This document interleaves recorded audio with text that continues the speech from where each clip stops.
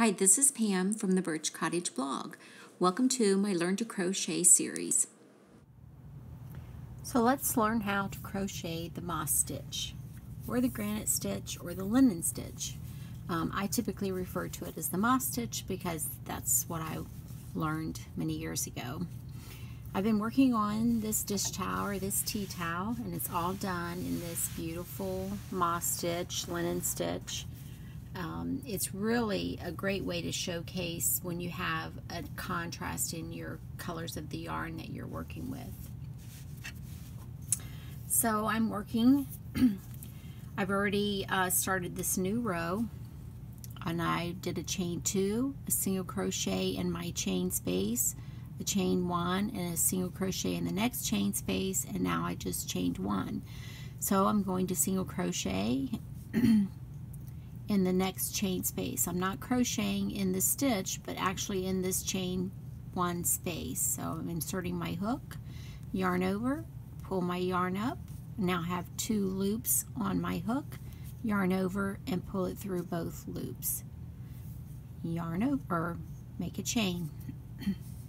So again, I'm going to, you'll see in this chain space, I'm going to insert my hook in that chain space, yarn over, pull it up so I have 2 loops on my hook, yarn over, pull it through both loops, single crochet made, chain 1 by yarn over, and pull it through that loop, and I just made a chain 1.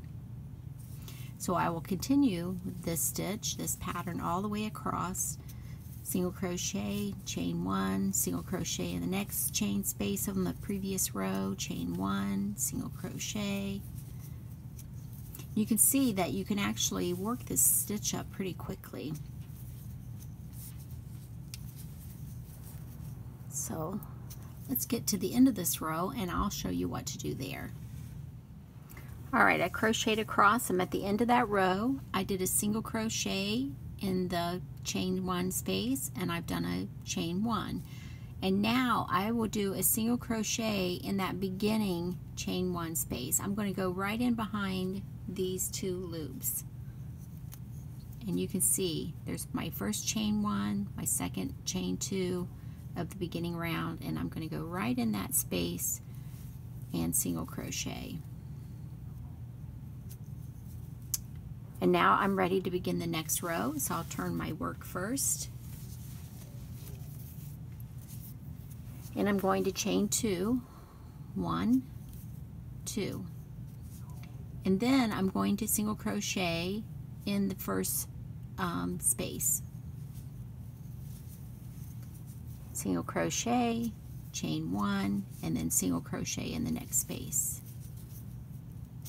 Chain 1, single crochet in the next chain 1 space.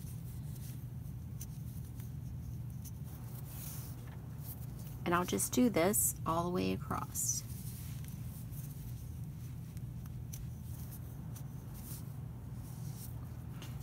And again, this is the moss stitch. And it creates this beautiful woven look in the crochet, whatever project you're working on.